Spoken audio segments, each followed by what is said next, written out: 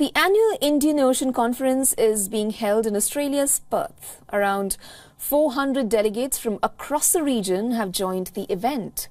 Indian External Affairs Minister Dr. S. Jaishankar is addressing the inaugural session of the conference today. And our principal diplomatic correspondent, Siddharth Simbal, caught up with the Nepalese Foreign Minister, Narayan Prakash Saud, who is also attending the event.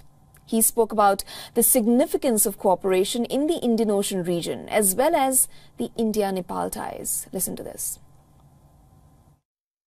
With me is the Nepal Foreign Minister here in Australia. So welcome to WION. We are on the sidelines of the Indian Ocean Conference. How do you see this conference as a participation of Nepal at the Foreign Minister level? You're present here. How do you see the Nepal's presence strengthening the conference?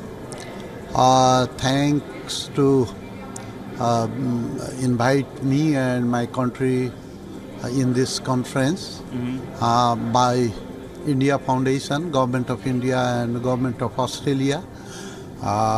Indian Ocean is very important for us because Nepal has its most of the trade from Indian Ocean. So we want a stable, peaceful Indian Ocean.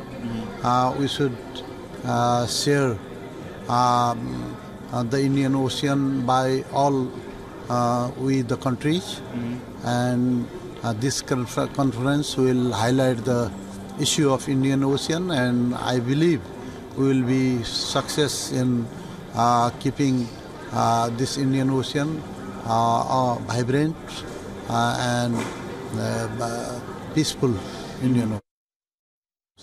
How can Nepal make sure that the Indian Ocean region can be much more prosperous, stable for the entire region, for the countries of the region?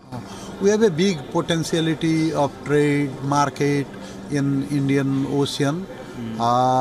We have a different civilization connected by Indian Ocean.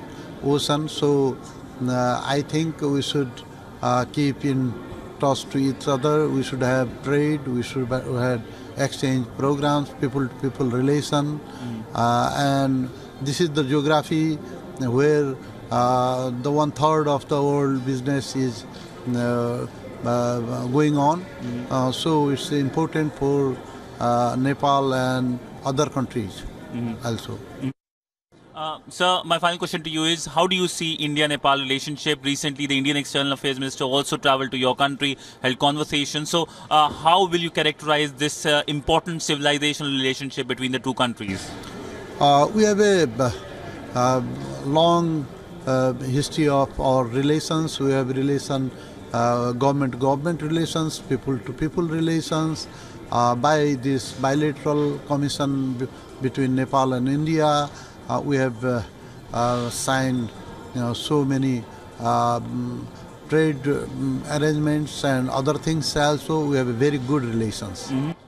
And any high-level visit expected from Nepal to India in next few months or weeks expected, and maybe any visit to Ram Temple as well? Frequent visits from within India, Nepal is very common. I'm also going India within a span of 1 week after this conference. Okay. So we have frequent visits there. Any plan to visit the Ram Temple in Ayodhya? Still I have to arrange definitely most of the Nepalese wanted to go Ayodhya Temple, but we should have to manage it. So you said you're coming to India in a week's time. What will be the focus during your India visit? It's a Raisina Dialogue Forum where I am going to take participation. I will focus on bilateral relations, trade. There are so many things between Nepal and India. We are a very close neighbors, so I will discuss all the matters with the Indian side. Matters like, sir? Any particular matter that is expected to be discussed? Trade or other bilateral relations. All the things I can't tell you here. For all the latest news, download the WION app and subscribe to our YouTube channel.